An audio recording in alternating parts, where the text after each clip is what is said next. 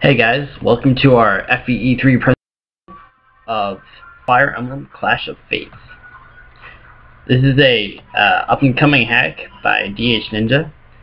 Unfortunately, he was unable to participate in this commentary with us. However, he did talk to me beforehand, and though it didn't work out, I'll try to give as much insight into the game as I possibly can, while showing a little sneak preview of it. So to start, we actually have a lot of dialogue, and I'm not going to read off all the dialogue. However, I think it's important to know that this hack is based off of League of Legends. For those who don't know, League of Legends is a very popular game, multiplayer game. It would be rather hard to explain, but there's a lot of different characters involved. There are some OCs, or original characters, also in this game. So for instance, Tekken is in this hack, and he's been featured in a couple other hacks as well. So he's kind of one of DH Ninja's main original characters. So you'll see him throughout various hacks where DH Ninja has participated in, such as Requiem of War or The Last Promise. So there's a bit of dialogue here, and a bunch of characters. Rather unique cast here. Another thing is that this hack is a huge work in progress. So with that being said, just keep that in mind and take it for what it is. A few things might be incomplete. It's going to be hard to avoid everything that's still kind of being worked on. But we'll do our best to show off this hack. I have played some of it. It's rather nice. And this text does go on for a while, so I've kind of been instructed to just skip over it. But as you can see, it has nice custom CG, has some nice custom music, and it has a huge custom map. So this map is absolutely huge. You can see it has multiple areas of interest, such as villages and houses, mountains, the castle. There's a boss up here named Nappa. Sage bolting, that's going to be a little bit annoying, but we'll live. Argo's here. And this, the hack so far, it does have a solid plot. It just got started, so obviously it's going to take some time to develop, but there's a lot of character development. And with that, let's get started.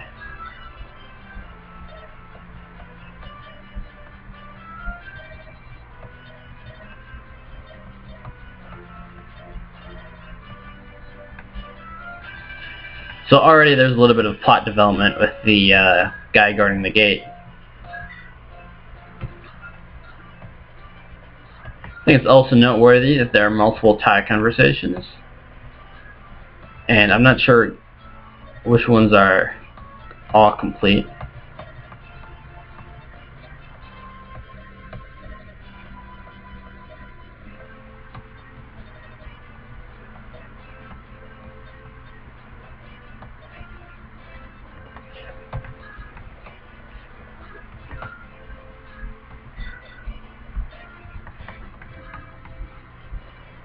Oh, Morgana here is a rather interesting character. She's of the Fallen Angel class. She uses dark magic. Very powerful, already a high S rank. I'll go through the characters real quick. This is Lee Sin, a martial artist. Also very solid. Tekken here is very, what's the word? He has a lot of HP, and he has some solid defense and resistance. So he's got a lot of survivability. His strength is a little bit lacking, but he does start with the silver axe, and otherwise is a solid character. Ezreal here is our true shot. He can use magic. He starts with a long range tome, which is pretty nice. And he also has an S rank. The only thing, he has 6 cons, so that's a little bit depressing, but we'll live. And already these paladins are going to start attacking us.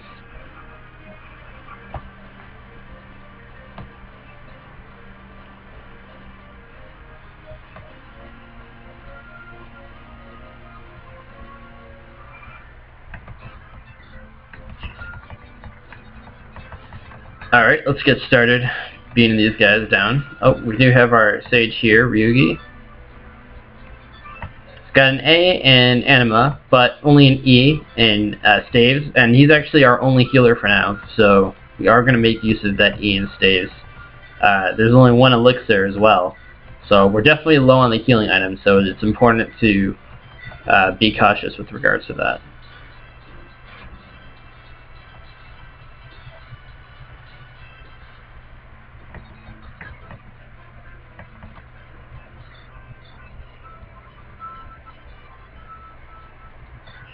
I am going to sort of play this chapter a little bit differently and perhaps not as efficiently as I should. I'm just taking a little bit of a different approach, as I have already played this before. Riven here is very good. Starts with the Rune Blade, which is a great weapon, and it gives +3 to everything. Animation is still a work in progress. As I said, a lot of the hack is still a work in progress, but we'll live through that.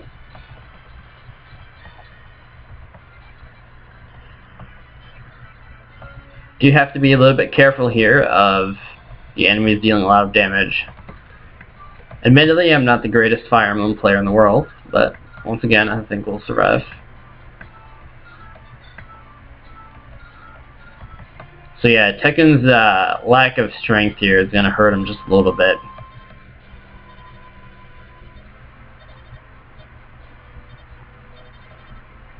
Big sword for axes, big axe for lances.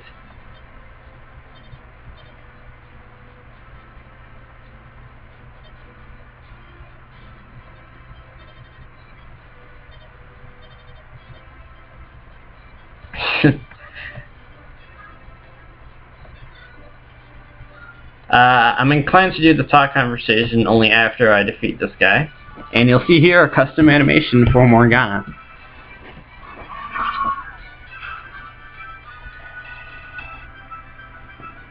I believe the music is from Shining Force. Don't quote me on that though.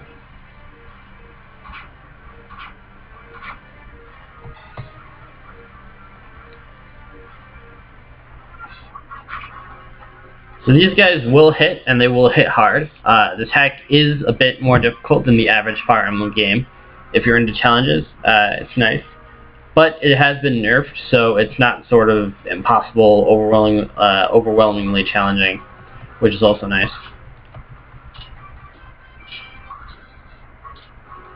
Tekken probably could have used his silver axe in this case, but a lot of the enemies had swords, so... Already these ballistae have great range, so I have to be careful. I'm just going to kind of hide out in this forest and wear these guys down. I want to avoid those ballistae because they can definitely snipe some guys, take good chunks of HP off. However, it is noteworthy to mention that they only have 3 uses on each of the ballistae. So we should be okay for now, as long as I keep Morgana out of the way there. She starts with a no surprise to Luna, so she's got a great arrangement of items there.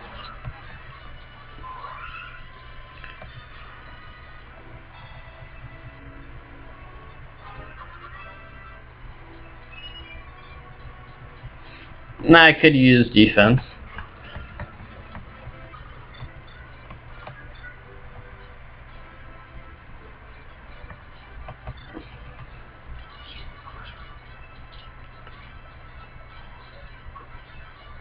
So yeah, this is just another work in progress animation. I'm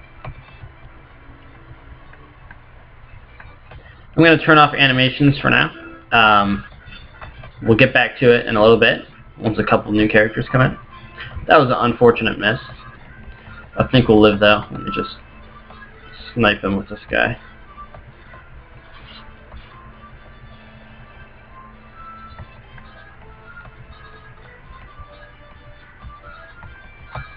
That guy's gonna run away, probably, so I'm gonna hit this guy with some thunder.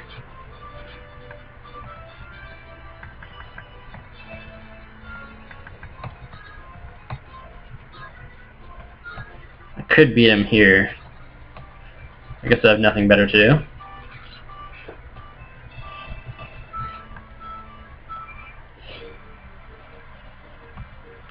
So yeah, while this hack was intended more for a certain group, it's definitely fun regardless.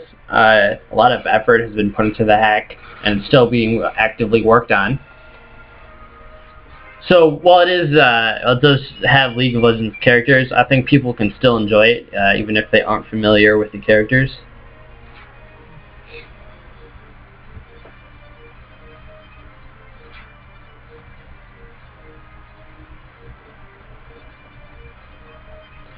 Lisa needs a little bit of healing there.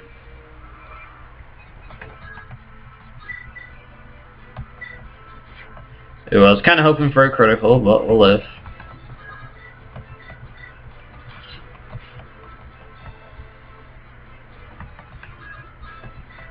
So yeah, this is our only healing item available right now, which does increase the difficulty a little bit.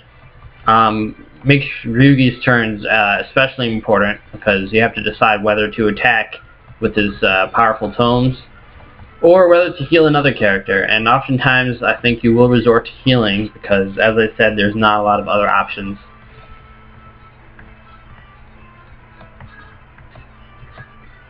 Oh, missed that talk conversation. That's alright. So yeah, those ballista have some serious range. I suggest tanking them with Tekken, wearing down the uses. And once they're done, you can move up a little bit. And there we go. 2 more characters coming in.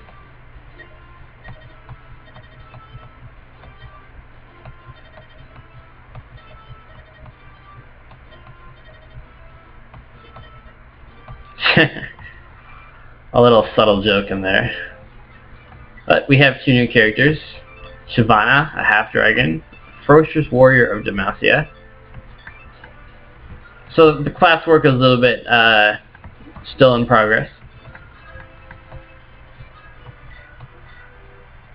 In fact, this Fury weapon has some amazing stat boost right now. It's titled the Fury of a Half-Dragon, and it also has some amazing weight. But we'll live over that. I mean, these generals are rather slow, so we can still manage to double them.